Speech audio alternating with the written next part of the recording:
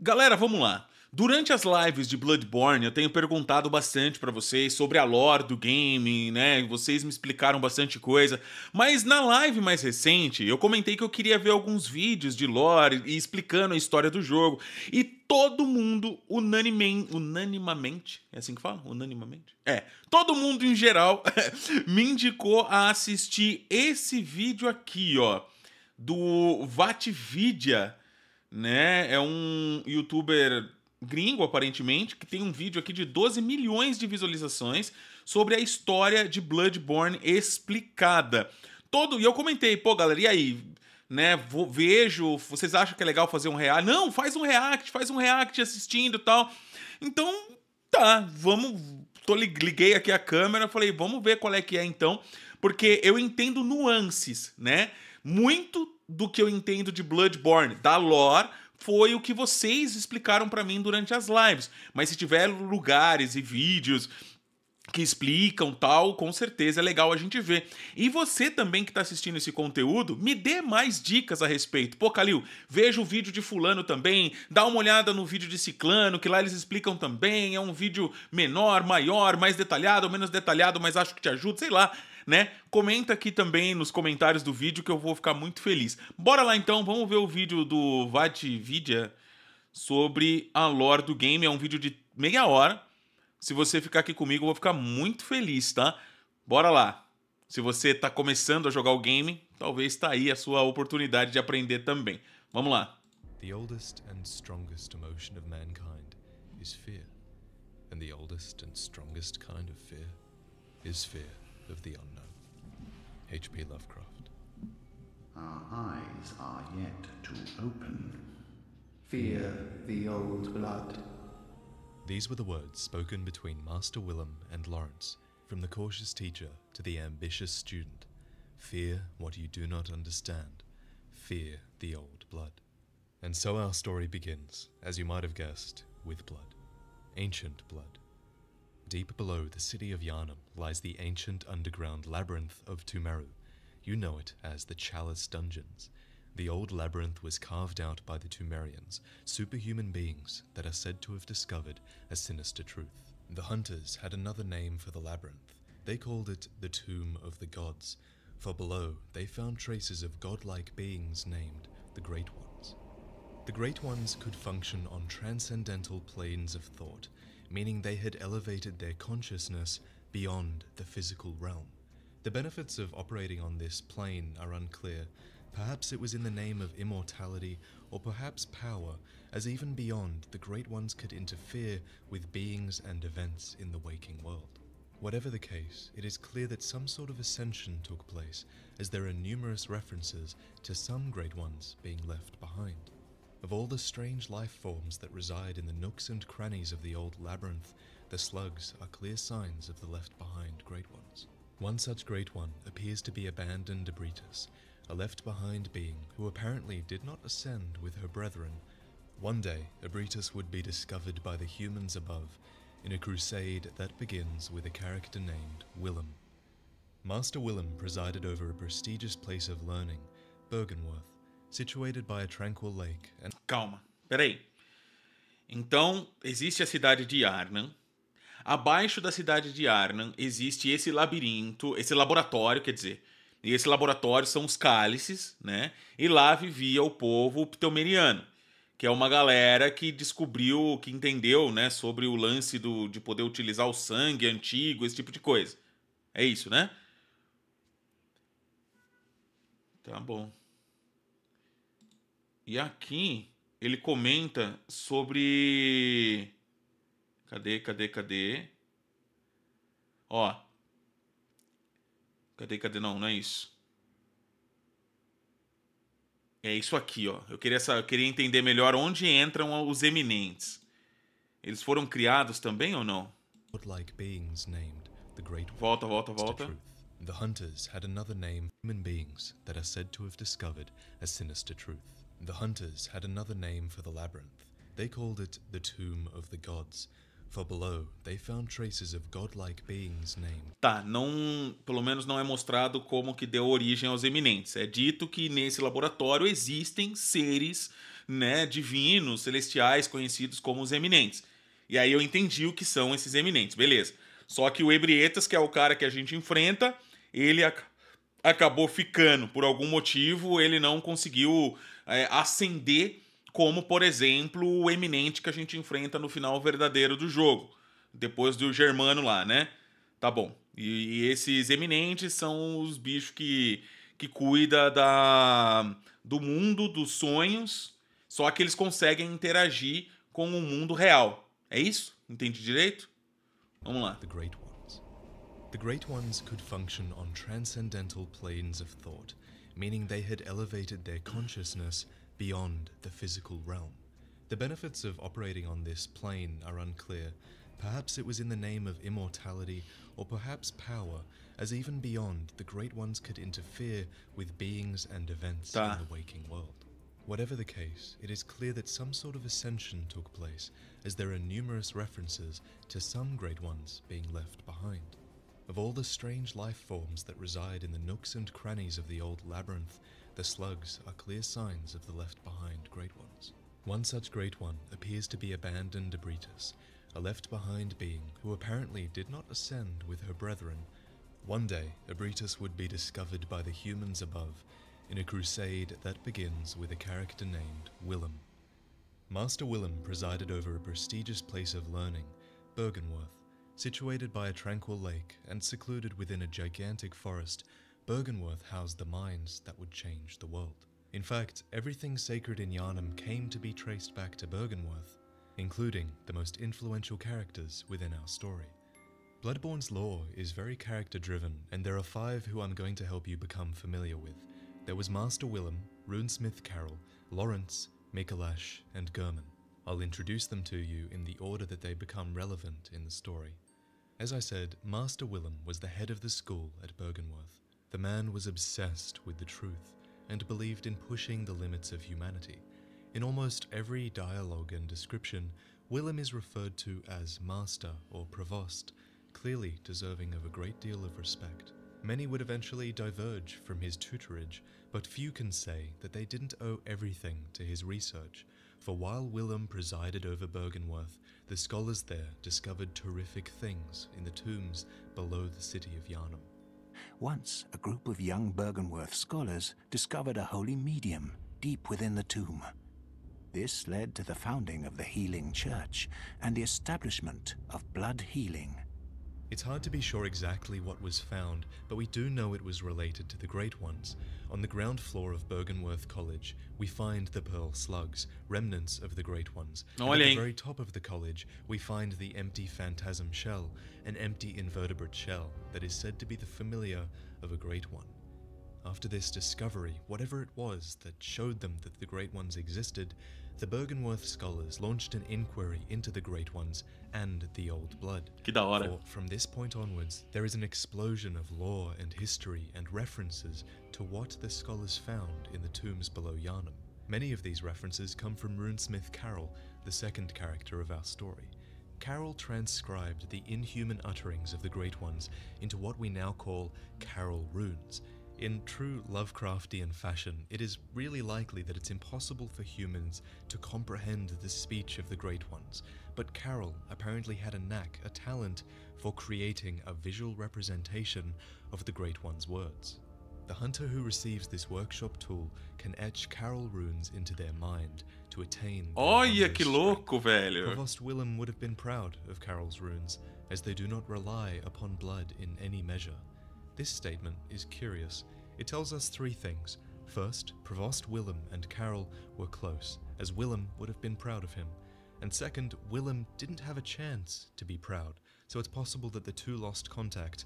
And thirdly, and most importantly, Willem would have been proud because the runes did not rely on blood. In other words, Willem did not approve the use of the Old Blood, the blood found in the Tomb of the Gods. The Metamorphosis rune states, the discovery of blood made their dream of evolution a reality. Metamorphosis and the excesses and deviation that followed was only the beginning. Willem believed in a different path. He believed in attaining more insight, for humanity's eyes had yet to open. The Eye Rune states that Master Willem looked to beings from higher planes for guidance, and sought to line his brain with eyes in order to elevate his thoughts. And with these descriptions, you should have some idea of the scale of ambition of these characters. With the discovery of beings greater than them came a desire to ascend into godhood, to push humanity into its next stage of evolution. Que loucura! The question was, how? Blood? Ou discernimento? And this was a question that split the ranks of the Byrgenwerth scholars.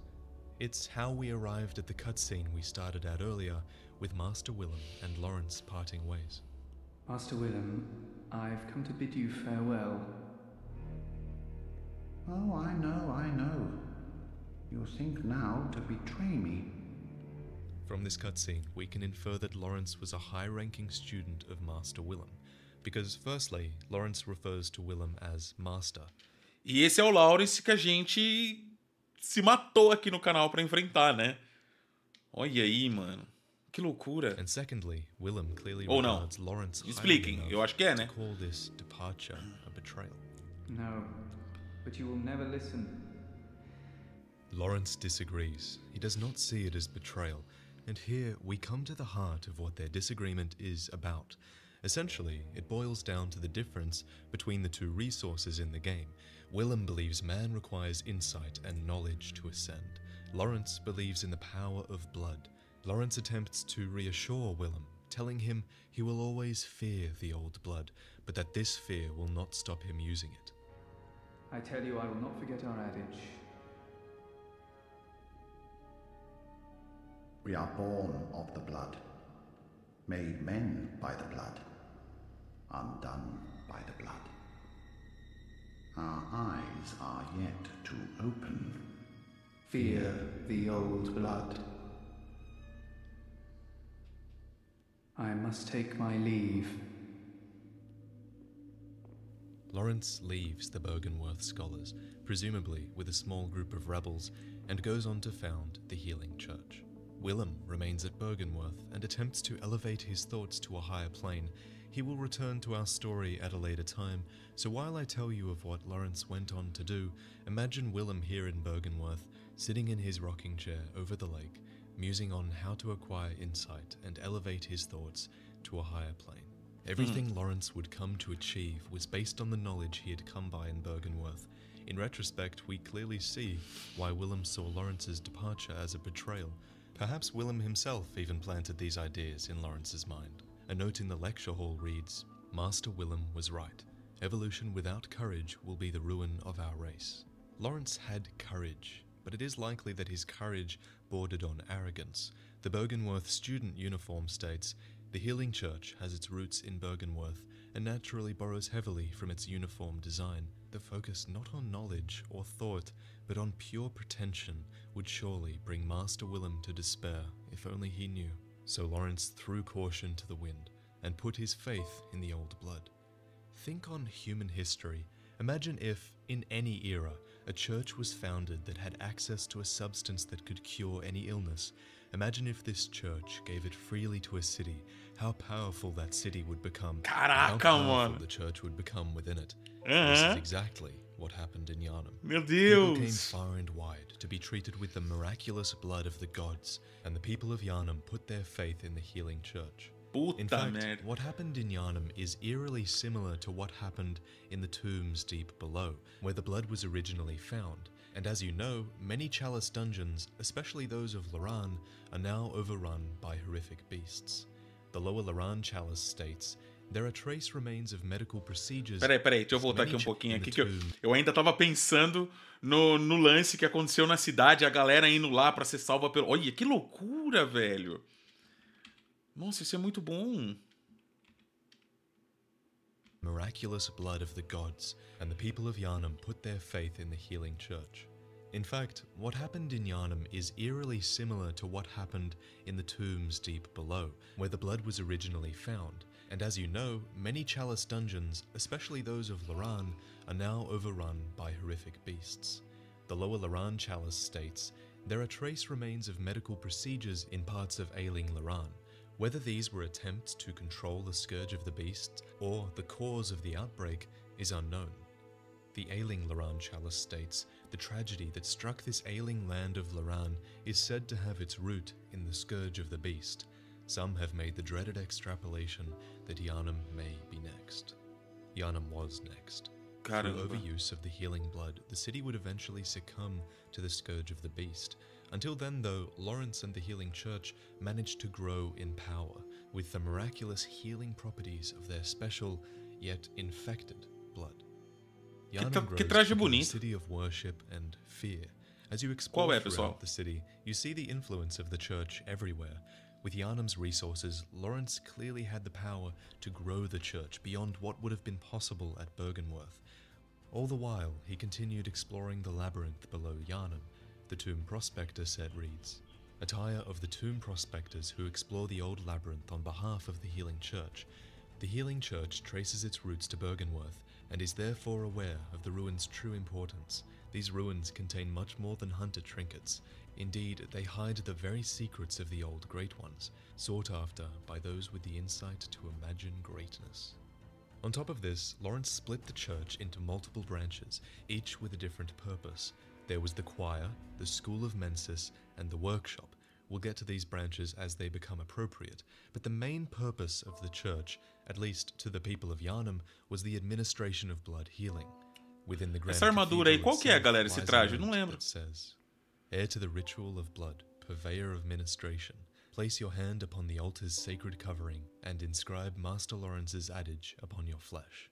Blood ministers would have been those who administered the blood healing. How else would the people of Yharnam be so obsessed with blood? In Yharnam, they produced more blood than alcohol, as the former is more intoxicating.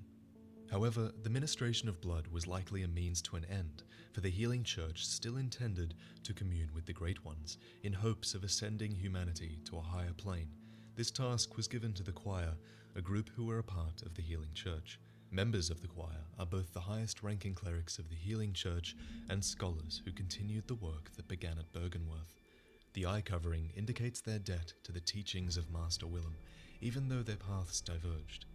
The choir, garbed in black and white, with the familiar eye covering, occupied the upper cathedral ward. It seems to have been their job to research and make contact with the Great Ones. The Great Is Chalice became the cornerstone of the choir, the elite delegation of the Healing Church.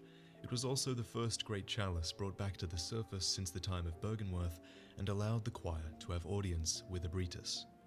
Ebritus was the left-behind Great One, who came to reside below the Grand Cathedral. We are told that the Grand Cathedral is the birthplace of the Healing Church's special blood, and if the Church were indeed using the blood of the Great Ones, then who's to say it wasn't Ebritus's blood? The Augur of Caramba. Ebritus is Nossa, one of volta aí, volta aí, volta aí. Healing Church Grand Cathedral. We are told that the Grand Cathedral is the birthplace of the Tá. Healing Church's special blood, and if the Church were indeed using the blood of the Great Ones, then who's to Era say o dele, it wasn't mano. Ebritus's blood? The Augur of Ebritus is one of the secret rites of the choir, used by the high-ranking members of the Healing Church. Use phantasms, the invertebrates known to be augurs of the Great Ones, to partially summon abandoned Ebritus, one of the few rites that allow one to directly utilize the power of the Great Ones and evidence that the choir had approached the eldritch truth. The Augur of Ebritus is an arcane method of fighting that was actually shared with the second subsection of the Healing Church, the School of Mensis. The upper echelons of the Healing Church are formed by the School of Mensis, based in the Unseen Village. This brings us to our next important character, Mikolash, who was likely the head of the School of Mensis. The É o School of maluco Mensis doido lá, né, que a was, gente as the name enfrentou. implies, a place of learning, research, and experimentation for the Healing Church. Their student set reads, the Healing Church has its roots in Byrgenwerth and naturally borrows heavily from its uniform design. The school was based below Yharnam, in a place called Yahar'gul, the Unseen Village. Clearly, the work of Mensis was intended to be kept a secret from the people of Yharnam. In fact, as time went on, the school increasingly seems to have been working alone, even separately from the Healing Church itself. The Yahar'gul attire tells us, the hunters of Yahar'gul answer to the village's founders, the School of Mensis. Hunters in name only, these kidnappers blend into the night wearing this attire. These were not true hunters. That title was saved for the third subsection of the Healing Church, the Hunters of the Workshop. These capable warriors of the church appeared as the scourge of the beast began to show in Yharnam. The workshop hunters served under Gurman, the first hunter, who you're all familiar with. The hunter attire reads, one of the standard articles of hunter attire fashioned at the workshop, a fine piece of hunter attire that provides stable defense to anyone facing Yharnam's beastly threat, allows one to stalk beasts unannounced by cover of night. It's possible the unannounced part of that sentence is to do with killing beasts without them noticing you, but it could also be because the workshop was a secret institution. The original workshop is located in a very hard to find part of Cathedral Ward, and think about it, you don't want the townsfolk believing that the blood is turning them into beasts. When that information is floating around, you want to avoid panic at all costs. Caramba, velho. So the hunters hunted beasts under the cover of night, but the hunters and the beastly scourge couldn't stay a secret forever. In what would come to be called Old Yharnam, a new disease appeared. It was called Ashen Blood. I call it a disease, but the small medicinal tablets used to treat it actually counteract poison. A tablet used to treat Ashen Blood, the baffling sickness that ravaged Old Yharnam long ago. These tablets only provide short-term relief. The Ashen Blood ailment eventually triggered the spread of the beastly scourge. Think about that. We know that the old blood heals every illness. We know that the old blood causes the beastly scourge, and we now know that the Ashen Blood caused the beastly scourge to spread. In short, it seems like people were infected with the Ashen Blood, and the medicine that they had only provided short-term relief, and they were forced to imbibe the old blood instead. It's even possible that the Healing Church used this Ashen Blood to gain power, swooping in with this miracle cure and liberating the people from the Ashen Blood disease. Since Ashen Blood seems poisonous in nature, perhaps the church even poisoned the populace just for that excuse to use the old blood. That excuse to get the populace to believe in you, that would have been so powerful. But whatever the case, the beastly scourge was triggered overwhelmingly in Old Yharnam. We know that much, to the point where they actually had to burn it down and cordon off Old Yharnam from the rest of the city. Por isso a chamada de Antigo Yharnam. And beasts rule the streets. Are we left no other choice than to burn it all to cinders? With this, the hunt became known to all.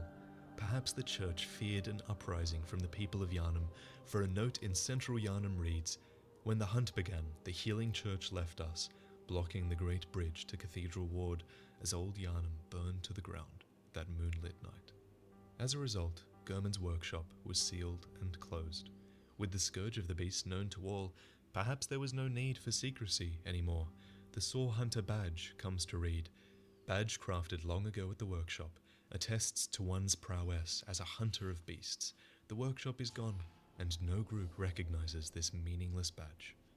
At this point, the church retreats. They block themselves off in Upper Cathedral Ward and come up with a new strategy for dealing with the scourge of the beasts that is spreading throughout Yharnam. Eventually, the workshop hunters would disband, and the church founded the Church Hunter Workshop in its place. Ludwig was the chief hunter of the Healing Church, which consisted of hunters garbed in black and white. The Black Church Hunter attire reads, most Healing Church hunters are elementary doctors who understand the importance of early prevention of the scourge, achieved by disposing of victims, even potential victims, before signs of sickness manifest themselves. Their black attire is synonymous with fear and that peculiar Yharnam madness. The Black Church Hunter's job was clear. Remove any sign of the scourge of the beast, even if it hasn't manifested itself yet. The fear that it inspired in the citizens shows. Most in Upper Cathedral Ward are deathly afraid of the church. The White Church Hunters' jobs were a bit different. These doctors are superiors to the Black Preventative Hunters and specialists in experimentally backed blood ministration and the scourge of the beast. They believe that medicine is not a means of treatment, but rather a method of research, and that some knowledge can only be attained by exposing oneself to sickness.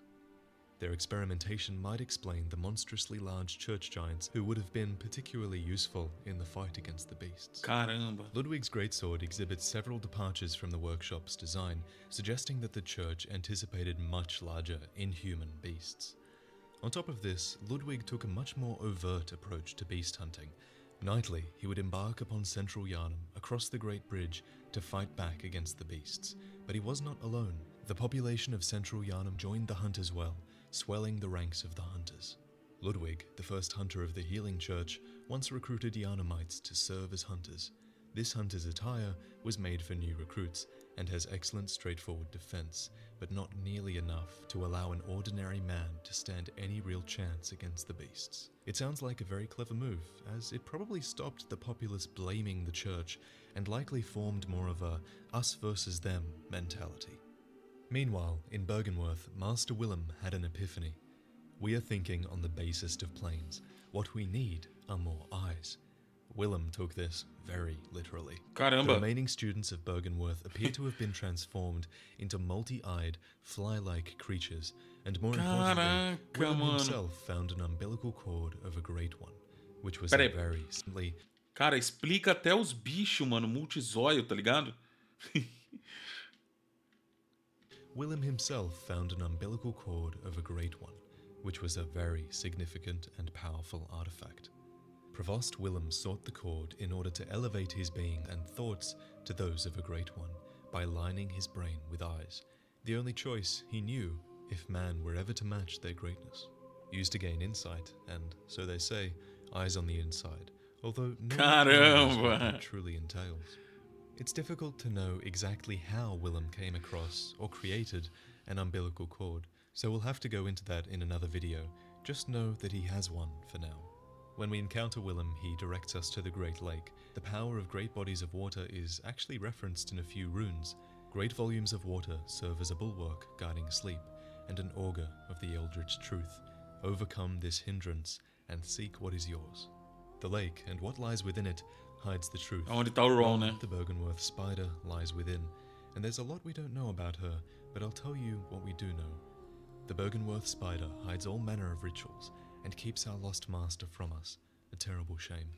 The spider is certain to reveal nothing, for true enlightenment need not be shared. I believe this is what the vacuous part of Rom's name refers to. This creature is somehow hiding the true nature of the world, and when you defeat it, you don't need insight to see the world for what it truly is.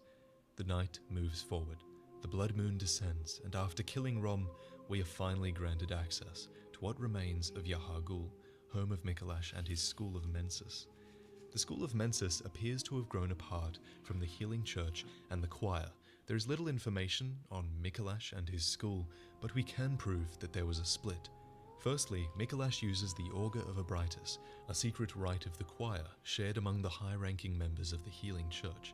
This suggests he was trusted with this information and was once a sane member of the church. To prove that there was a split between the Healing Church's choir and the school, we note clear signs of distrust and fighting between the groups. Imprisoned inside Yahar'gul is the corpse of a member of the choir, and inside the Nightmare of Mensis, Caraca, peraí. is the corpse. Clear signs of distrust and fighting between the groups. Imprisoned inside Yahar'gul is the corpse of a member of the choir. Tá. And inside the Nightmare of Mensis, we find who the official guide calls Edgar, Choir Intelligence. Clearly, the choir was suspicious of what was going on in Yahar'gul with the School of Mensis, and based on what we find there in Yahar'gul, it seems the choir had good reason to be. The School of Mensis were attempting to commune with the Great Ones, and they succeeded. As Willem did, they found an umbilical cord. We find 4 cords in the game that allow contact with the Great Ones, and Micolash had one. This cord granted Mensis audience with Murgo, but resulted in the stillbirth of their brains. As we know, most Great Ones reside in the Nightmare Realm, and whatever ritual they performed with this cord ripped Mensis and its students into a nightmare. That's why you find the lecture hall in the Nightmare, and that's why there's hundreds of dead students throughout Yahar'gul, all wearing the cage that appears to have delivered them to their harrowing nightmare. Mikolash's corpse provides a gateway into the nightmare, and we find him here, clearly insane, wandering the halls. Micolash believes that it's possible to ascend towards becoming a Great One, citing Rom as his example. Rom, however, is not fully developed, rather she has the blood of their kin. And let's just go back to Rom for a second. When you defeat Rom, Queen Yharnam appears. She's a Tumerian woman who has clearly suffered a childbirth gone horribly wrong. She is linked to the nightmare of Mensis, to the ritual that Rom was hiding, and she appears in this nightmare looking up towards Murgo's loft, where Murgo and his wet nurse reside. Queen Yharnam hails from the Tumerian civilization that was in power long ago, and she was blessed with a child of the Great Ones. From the way she appears outside Murgo's loft, it is clear that her consciousness, her spirit, was pulled into this nightmare as well. Even when you encounter Queen Yharnam's real self in the Tumerian tombs, the baby Murgo screams whenever you hit her, and even when you kill Yharnam in the tombs, it is clear that she is not actually dead, but her horrific consciousness is only asleep, and it stirs in unsettling motions. Her consciousness seems to... Isso aqui a gente não viu ainda, né? Tô tomando um spoiler aqui, porque a gente ainda nós não terminamos ainda os cálices, né? E enfrentamos ela depois que termina os cálices, certo? Be showing up here in the nightmare, completely separate from her physical form. The same thing is happening with you, with Mikolash, with the Great Ones in the nightmare with you. You all exist in this nightmare that Mensis created. So your next question is, which Great One impregnated Yharnam with Murgo all those years ago? I believe it is formless Erden. The Great One Erden, lacking form, exists only in voice. To cite the fastest evidence to present, there's nothing in the cradle after you defeat Murgo, and Murgo himself, the child, has no form. Also, his cries are heard throughout your adventure. He exists everywhere. Additionally, Murgo's wet nurse has no form under those robes. Verdade, né? Also, the A women gente that ouve are essa criança o tempo impregnated when todo. this blood moon descends are all related to Erden, but we'll get to that in another video. When you defeat Murgo's wet nurse, you get a message unlike any other that you've received thus far. Instead of prey slaughtered, you get nightmare slain. You defeated a true Great One that's elevated its consciousness to the nightmare realm, and the game is nearing its end. However, all of this should make you think. The nightmare of Mensis isn't the only dream world I've set foot in, is it? This entire time I've actually been journeying out from the hunter's dream, guided by lanterns that led me to Murgo and her wet nurse, all of which is made possible by German and his doll. Travel to the hunter's workshop in the waking world and seek the truth. Every Great One loses its child and then yearns for a surrogate. The third umbilical cord precipitated the encounter with the pale moon, which beckoned the hunters and conceived the hunter's dream. Next to the cord is the unanimated doll. Take a hairpin from this real doll and then pass it along to the doll in the dream. When you give her the hairpin, she sheds a single tear, which reads, "Created from the shining silver doll tear, this blood gem is a quiet yet unfaltering friend that continually restores HP, the life essence of a hunter. Perhaps this doll's creator had wished for such a friend, albeit in vain." It's clear that German called upon the Great Ones using an umbilical cord, similar to the manner in which Mikolash did. The Great Ones that inhabit the nightmare are sympathetic in spirit and often answer when called upon. German, lonely and lacking purpose after the church had no more need for his workshop, must have called upon the Great Ones. A Great One responded, the pale moon presence, and imprisoned German within the dream. For while German sleeps, he utters this rare piece of dialogue that clearly shows he does not want to be here. Oh, Lawrence, Master Willem, somebody help me, unshackle me, please. Que loucura, velho. I've had enough of this dream. The night blocks all sight. Oh, somebody, please. So for what purpose was the dream conceived? Well, the doll tells us that countless hunters have passed through here, and all of the graves tell us that as well. And Eileen and Jura both have dialogue that is testament to that fact. They talk about how they've been through this dream before as well. So why are hunters being sent through this dream, unable to pass away, just forced to go out into the world and kill beasts? It becomes clearer when you kill Murgo's wet nurse. You return to the hunter's workshop burning down, the dream's purpose fulfilled. Ergo, the purpose of your dream and your hunt Matar eminente, é isso mesmo. to slay a great one. 3 endings are presented to you. The first. German offers you a way out of the dream. He asks you to accept your death, for if you do, then you'll awaken in the waking world of Yharnam, and your consciousness will be no longer linked to the dream. The trophy for this ending reads, "You lived through the hunt and saw another day." The second option is to reject Gehrman. He suggests that to do so must be a decision caused by madness, and he pits his will against yours to forcibly remove you from the dream. All the while, he entreats you to accept your death and be freed from this dream. Pode crer. If you overpower Gehrman, we meet with the Moon Presence, the being that appears to have conceived this nightmare. Just like the nightmare Murgo conceived, it embraces you, and in the cutscene to follow, we see ourselves performing the same role that Gehrman did, hosting the dream. Nós Likely fizemos a ontem slave isso. to the Moon Presence, or perhaps its surrogate child, guiding hunters throughout this dream in an Pra effort matar to outros slay eminentes. the great ones. The trophy for this ending reads, "Captivated by the Moon Presence, you pledge to watch over the hunter's dream."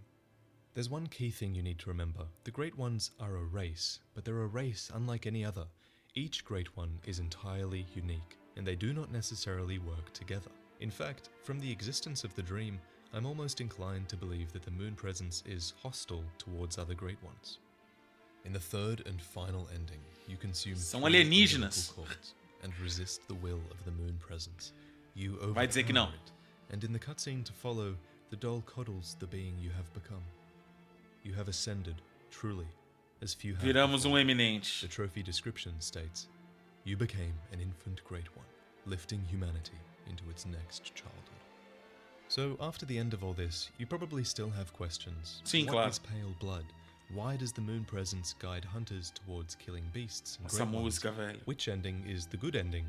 For all this and more, you need to be subscribed to the channel. I'll have another video out soon analyzing the endings. Cara, and que from here on out, legal. the channel should split into 3 main parts. There's going to be the lore hunting series, where we focus on Muito bom, cara. Muito bom a explicação que esse cara dá sobre... Eu entendo que tem muito mais... Ele deu uma pincelada geral em tudo para começar a abrir a nossa mente a respeito do que é o game, do que se trata, o que é a igreja, o que é Yarnan, o que transformou as pessoas naquilo, o que é o sangue. Tudo isso eu não sabia, né? Eu não sabia. Por mais que a gente leia um documento ou outro, uma informação ou outra ali e tal, a gente não tem, pelo menos eu, né? Tô ali na live, trocando ideia com vocês e tal, não me atento a esse tipo de coisa. E agora vendo, né, esse tipo de vídeo, puta merda, abre assim um leque, né? Eu vou dar mais uma pesquisada, porque eu sei que tem vídeos aí com quase 2 horas. E eu acho que fazer vídeo reagindo a eles, eu acho que seria sacanagem com vocês ficar acompanhando comigo, né? Mas quem sabe, sei lá, comenta aí, enfim. Mas esse vídeo aqui foi essencial já para dar uma abertura para mim. Tenho muitas dúvidas ainda, isso é um fato, mas eu já aprendi muita coisa. O que é o sangue, o que tornou essa galera desse jeito, os personagens, os bosses, né? Na verdade eram pessoas e aí acabaram se envolvendo tanto com sangue e se transformaram nessas criaturas. Personagens que eu encontrei, matei, não sabia nem o que rolava, tem a sua devida importância. Cara, que legal. Que legal. Agora eu já vou jogar o game com a mente diferente, mas ainda vou continuar me aprofundando, porque como eu falei, né? Esse vídeo, pelo menos como eu interpreto ele é um vídeo assim, cara, não fique perdido no jogo. É isso que tá rolando lá. Pum. É isso, beleza? Ok. Agora que você já sabe, pesquise por conta, vá atrás de informações, dê uma olhada, e eu até vou olhar outros vídeos desse canal aqui, porque ele mesmo falou, né, que vai estar explicando mais coisas e tal. Gostei, cara. Gostei, agradeço vocês pela indicação, né, um vídeo excelente. Muito obrigado. Pera aí, mano, vou me inscrever aqui no canal do cara, se inscrevam também ao Vatvidia. Vou marcar aqui e vou deixar o like aqui umas 3 vezes. Ó, pronto. Gostei. E você que tá começando agora Bloodborne? Fez sentido esse mundo maluco? Que loucura, né? Mas aí, diz pra mim, você também não se sentiria atraído por uma instituição que milagrosamente cura todas as doenças? Eu sim. O problema é o que virá disso, né? Pô, legal. Achei muito louco. Não sabia que esse era o pano de fundo, né? Do lance todo dentro do game. Legal. Gostei. Obrigado pela indicação. Hoje à noite, se tudo der certo, às 20 horas, nós continuamos com o game. Você tá mais que convidado, beleza? Beijo no coração, é nóis. Valeu!